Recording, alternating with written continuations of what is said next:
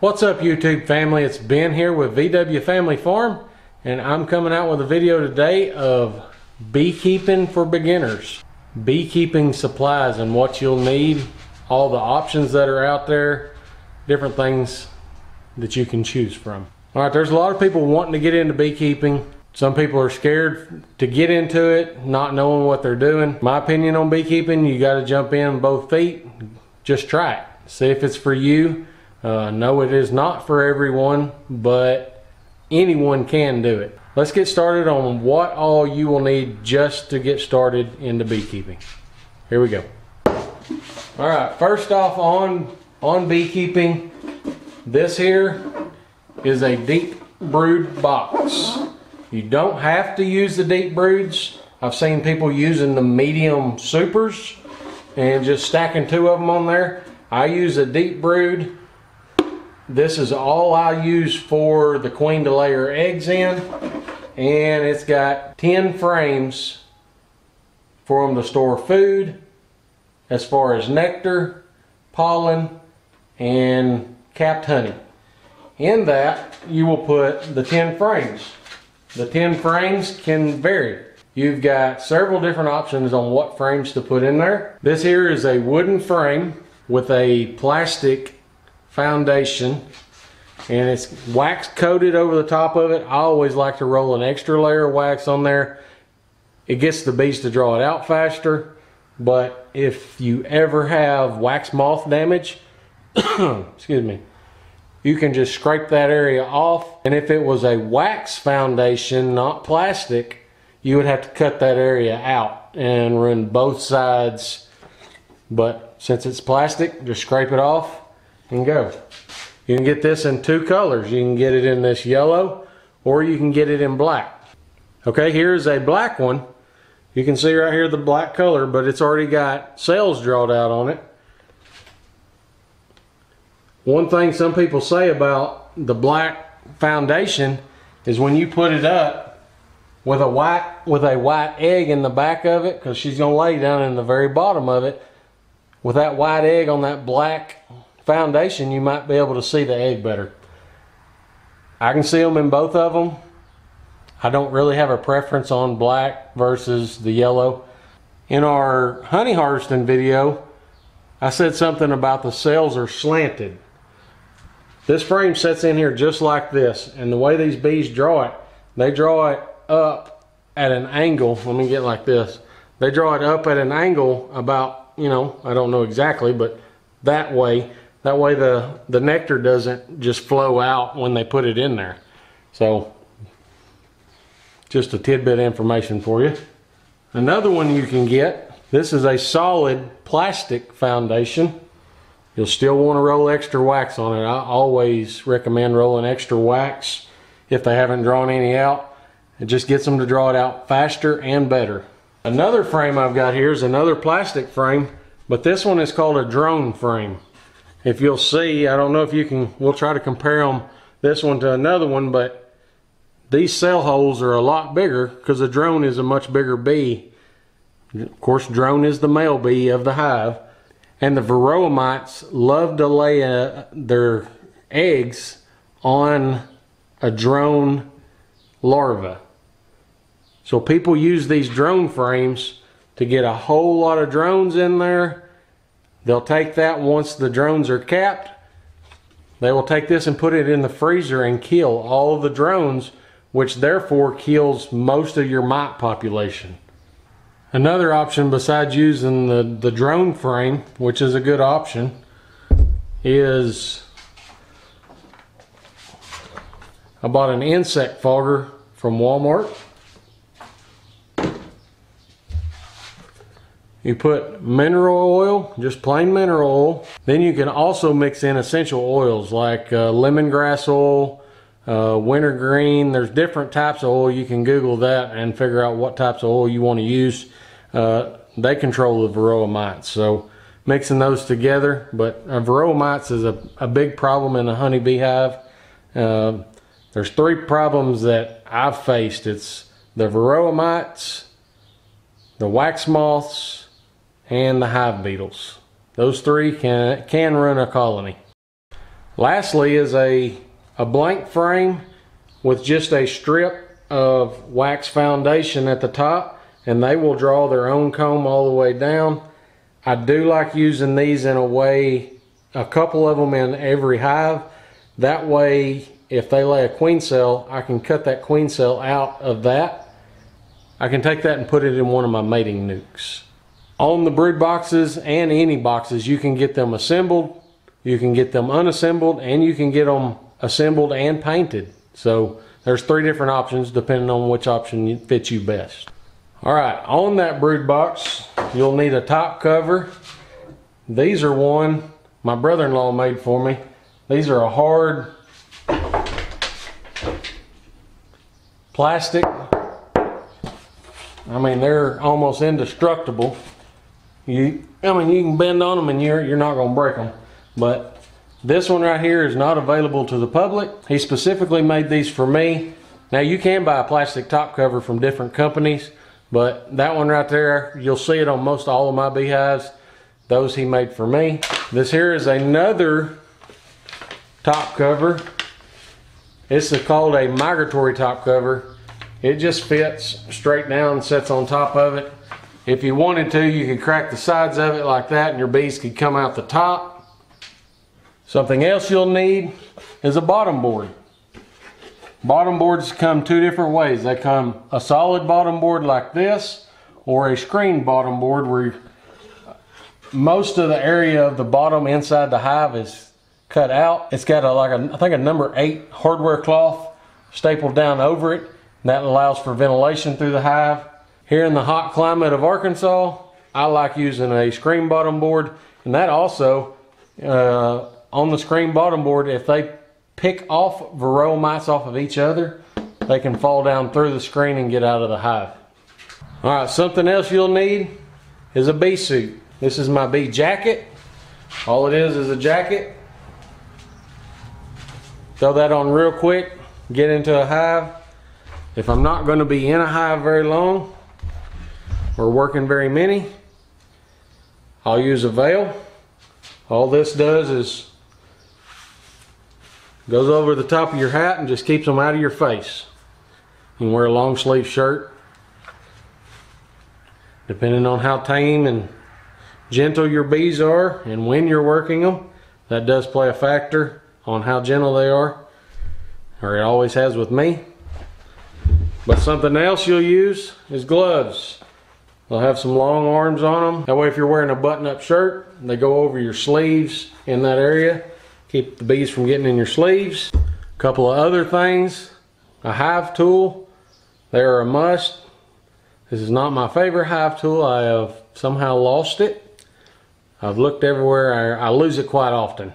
I get to concentrating on the bees and I'll lay it down somewhere. I didn't see it out on the beehives this morning, but this is one option. My favorite one has a hook on the end of it to pick them up. Another thing you'll need is a smoker. There's a couple different options on them and options on what you put in them. You can buy pellets. You can buy several different things from a bee supplier, a bee company supplier. I use pine needles. Free. All right, another thing you hear people talking about nukes. This right here is just a wooden nuke. Just built out of scrap lumber. Throw together real easy. This here is a corrugated plastic nuke. Lid flips open. There are also cardboard nukes, just depending on how many times you're going to use them. I like the wooden ones the best. They stand up, hold up the best. There are some new nukes coming out. I haven't tried them yet. I've been looking at them. A friend of mine down the road's got one of them. He's talked pretty highly of it. I may have to try one. It's called a Pro Nuke. I just hadn't bought one yet. All right, let's move along to honey production. Everybody wants honey. Most everybody wants honey out of their beehives. There are 2 options on honey boxes, honey supers, a medium and a shallow. This here is a shallow. This is what I normally run. I'll put 9 frames in it and it normally will pull off 2 to 2.5 gallons per honey super. Now when you put on a honey super, I do recommend you using a queen excluder. Sorry, I do not have these cleaned up yet, but there are two different types of queen excluders. This one is a solid metal one. Actually, I think there's more than two, but I've got two types here. And this one has a wood frame around the edge of it. All that's doing is keeping the queen bee from being able to get through these little bitty slots in there, and she can't go up into the honey super and lay eggs. Nobody wants eggs laid in their honey. Something else of feeding your bees through the winter, there's a few different options on that. This is called a frame feeder, aka drowning feeder, because they can drown in here really easily. Or you've got a top feeder that sits on top of your box. This is down over your beehive, and your bees can come up through this one little slot right here. And when they do, they'll come up to the top, and they've got that, it's got that number 8 hardware cloth that they can't get into here. This is where you pour your sugar water, but they can come down to the bottom of it, however deep it is, and feed in the sugar water. That's an in-hive top feeder. If you do use the wooden frames like these, there is a frame saver. If you crack, break, or if you just don't ever want to mess the ends of them up, you can slip this over the end of it, nail it on the top and on the sides, and it will save your frames. I've mainly only used these, like when I break the end of it off, I'll slap it up there, nail it together, and it saves me from having to throw that frame away. Different ways you can get your honeybees. You can order a package of honeybees that just comes with a queen, and I don't know, I think it's a few pounds, 3 maybe. I've never ordered it like that, of bees in a box, and you dump them over into your hive. You can buy a 5-frame nuke. Some people will sell complete setups, bees and all included. I've done that a couple times. Or you can catch your own wild bees. I catch my own wild bees. I mainly use a flower pot swarm trap. All it is, piece of honeycomb. I'll have a straw in it with a little bit of lemongrass essential oil that attracts them to it. Mount this on a piece of plywood, and you can hang it from a tree. I've seen people hang it upside down like this, and the bees come in one hole. And what I've done is use spray foam and plug the other holes. I've got a video out on that, how I've put them together. Hadn't got any on film me catching them, but they do work. I caught 17 one year using the flower pots, so I guarantee you they work. A couple more things that you will need on honey production. This is a strainer. This one right here is a 400 mesh strainer. Lets the honey drain through, but not letting the debris through. It will let tiny bits of pollen through and get into your honey. Another thing I highly recommend is a honey bucket with a valve on the bottom of it.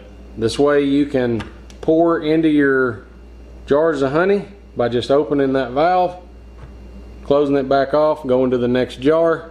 2 options on the filter. Now I guess there's more than 2, but I've got 2. 2 ways I know to do it. Set your drainer down into the bucket, or what I've done on mine is I took an extra bucket and cut it about right here. Then your filter sets on this. You set the piece that you cut off, you set it in the top of your honey bucket, and that way your filter is setting up here. Gives you more head space in your honey bucket. Alright, after you've collected your honey, you've got your wax cappings that you've cut off. I always take mine back out and let the bees clean them up. This here is what your wax cappings will look like after the bees have cleaned them up. Reach down in here too much and I'm going to probably get stung, because there's bees buried up in it. This is your wax cappings after you've cut them off and put them in your strainer. I've just got them sitting here dripping into this bucket. Now I'm going to put them over into that. and let them clean it up outside. You can see there's already bees all over it. Just dump it off here. It's still really sticky.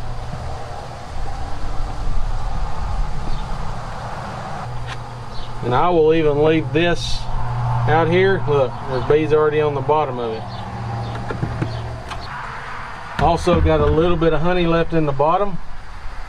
The way I'll do that is I'll run it on its side. Oh yeah, here's that piece I cut off. Just sits in there. Put that back on there.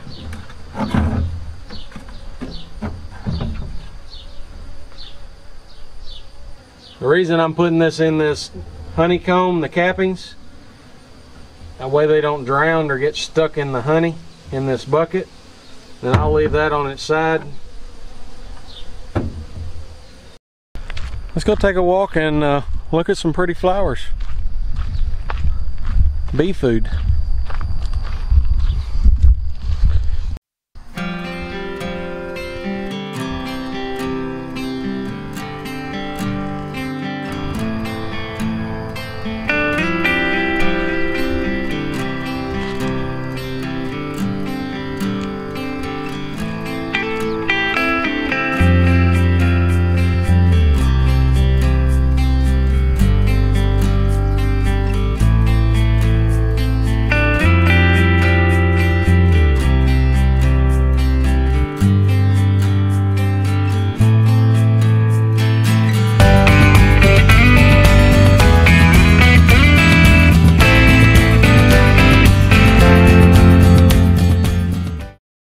Alright, this here's what I plant for my bees every year. It's buckwheat. This is just a white buckwheat, but I plant a bunch of it. I usually buy a 50-pound sack, and I'll normally plant it twice. I let it seed out the first time and then come back over it and seed it even thicker the second. While walking to the bee yard, I found a few left blackberries.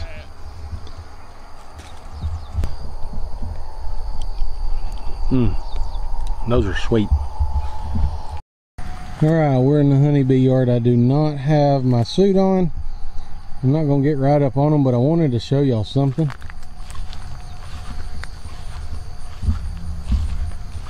Do you see that?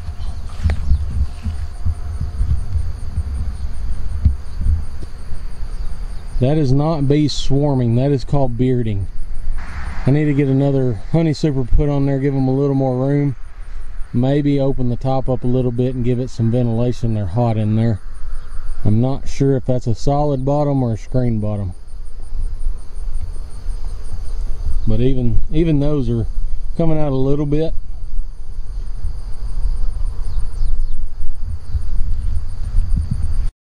Another thing that bees love, crepe myrtles.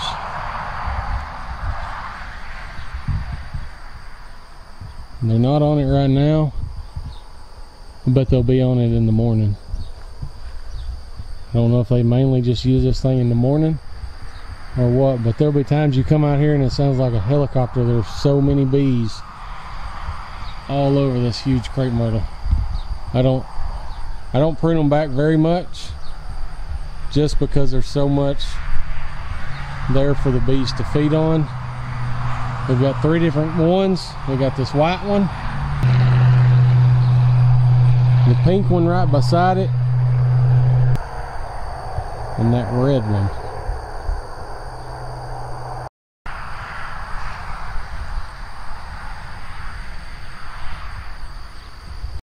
Another flower honeybees love, white clover. Okay, we walked over for maybe 5 minutes looking at the flowers.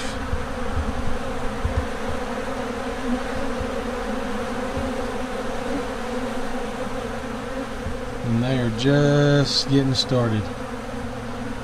But look, there's nothing to be afraid of. There is hundreds and hundreds and hundreds of honeybees swarming all around my face. They're feeding. They're more worried about eating than they are stinging. They're not that scary.